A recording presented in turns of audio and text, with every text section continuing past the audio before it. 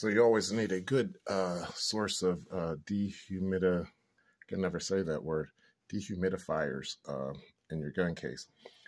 So I have two different dehumidifiers.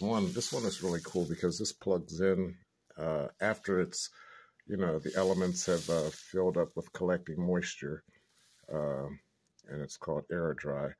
You plug it in for 12 hours and then it's good to go again. And this one works really well. It has a little hanger on it. You could place it at the bottom of the gun case or hang it up. It's going to grab the moisture, and these things really, really work. The second source of dehumidification that I use, which is, these are great. In a second here, the cap just came off.